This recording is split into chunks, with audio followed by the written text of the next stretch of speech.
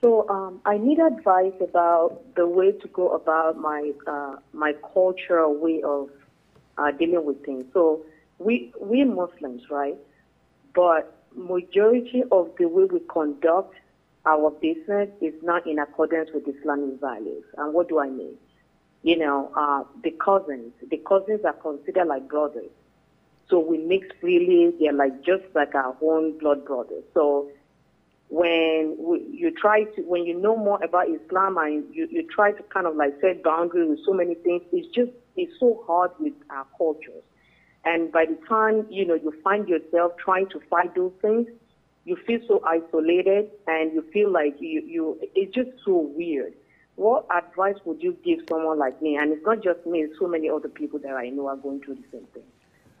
Well, the issue is, what is the use if all your relatives surrounded you, loved you, cared for you, and respected you, while Allah Azza wa Jal is angry with you? You've lost everything. Whoever finds Allah, he has everything. And then whoever loses Allah, he has lost everything. If everyone boycotts me, does not speak to me, isolates me, but I'm doing this for the sake of Allah and Allah is with me, I'm the happiest man on earth. Allah Azza wa Jal described Ibrahim to be an ummah of his own. The Prophet ﷺ, when he came with Islam and he called the people to Islam, they boycotted him and his companions for 3 years in Shi'b Abi Talib, in a remote area of Mecca. 3 years, not allowing food or drink to come to them, not allowing people to marry from them, not allowing anyone to communicate with them. Did this make any difference? Not at all. So you have to understand that as long as you are with Allah Azza wa Jal, and what you're doing is for the sake of Allah, and you try to explain to the people that, what do you want me to do? This is the religion of Allah. Allah the Almighty told me that your female cousins are non-mahram. So you have to treat them as such. My female cousin is like any woman walking on the street.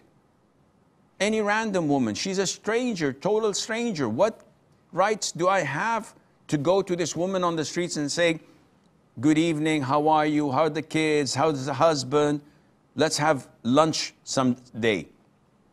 She's a total stranger, and my cousin is even worse because of the relationship between us. So remain steadfast. Always remember that this is the same route that the Prophet ﷺ and the companions had walked through.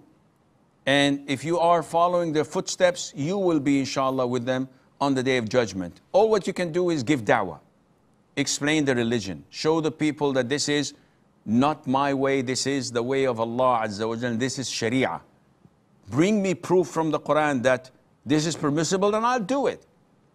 People always complain, your beard is too long, it's too thick. Give me reason to shave it. Give me an evidence. I'll shave it today. Live on air. Wallahi. Do you think I love having a beard? This is what Allah mandated. I love it. But if I have a way out of it that Islamic and pleases Allah Azza wa Jalla, I'll do it on the spot. So whatever we do it for the sake of Allah. And whatever the people are doing, they're doing it for the sake of Satan, knowingly or unknowingly. So don't care about what people do to you. As they say, what doesn't kill you makes you stronger. So be steadfast on Islam for the sake of Allah, and you'll end up with good results with the grace of Allah.